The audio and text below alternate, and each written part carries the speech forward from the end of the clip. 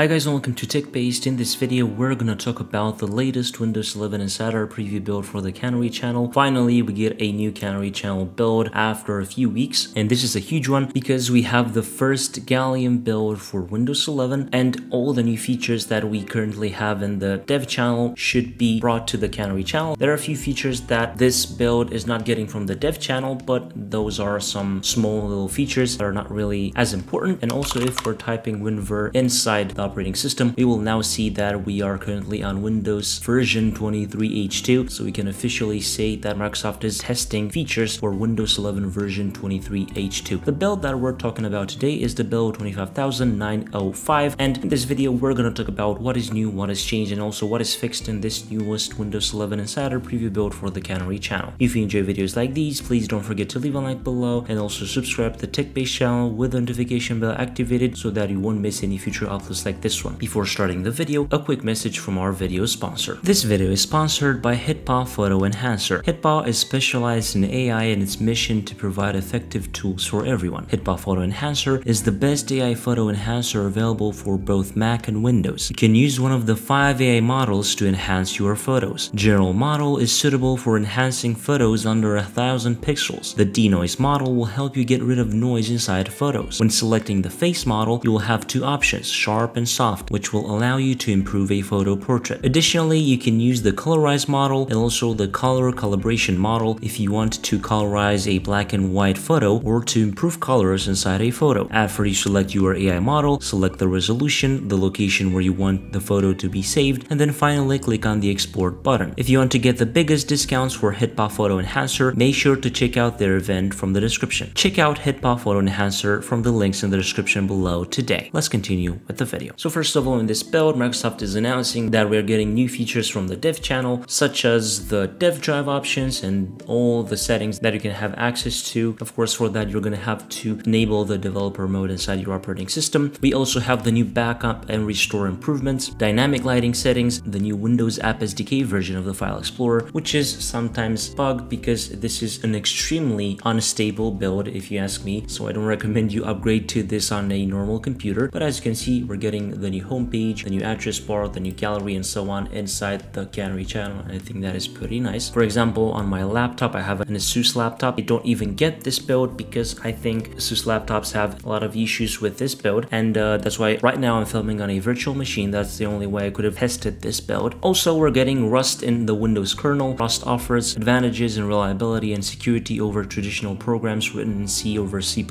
More info about this in the article below. And also, starting in this Insider preview build in the Canary channel, Microsoft removed support for ARM32 UWP applications from Windows on ARM. More info about this as well in the article below. Microsoft has also worked on improving the Windows local administrator password solution, and there are a few improvements for that. Of course, if you want to learn more about that, you can check out the article below. We're not going to go in depth with features that I don't think are so interesting for the majority of users. We're also getting the updated emojis inside Windows 11 in the Canary channel, and with the update of the color font format to Color RV1, Windows is now able to display richer emoji with a 3D-like appearance, with support coming soon to some apps and browsers. I think that is pretty nice. Microsoft also temporarily relaunched Zune.net last month, and they fixed an issue that was causing some challenges in getting the original Zune drivers to install in Windows 11. With this build in the Canary channel, I think that is pretty nice. Regarding the Microsoft Store, we're getting some updates to the Microsoft Store in the Canary channel. For example, more pricing information, and also a new section called AI Hub, where Microsoft will promote the best AI experiences built by the developer community and also Microsoft. This is a space where Microsoft will educate customers on how to start and expand their AI journey, inspiring them to use AI in everyday ways to boost productivity, creativity, and so much more. And you have here the AI Hub, for example, Luminar Neo, which is an app that you can try it now. You can click on try it now, and you will be able to try out this app, and you will be, of course, redirected to the Luminar Neo photo editor